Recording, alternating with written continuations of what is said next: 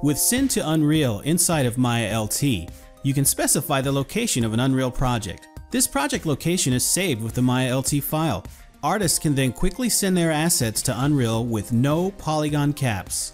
The exporter window provides access to fully modify what gets sent to Unreal via FBX, which can include textures and materials as well as animation.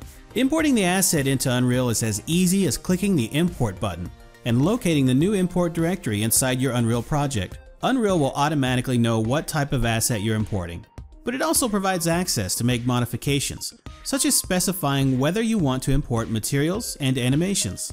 Adding your new asset to an Unreal scene is as easy as drag and drop from the Unreal Asset Browser. Select an animation and press play to see the results.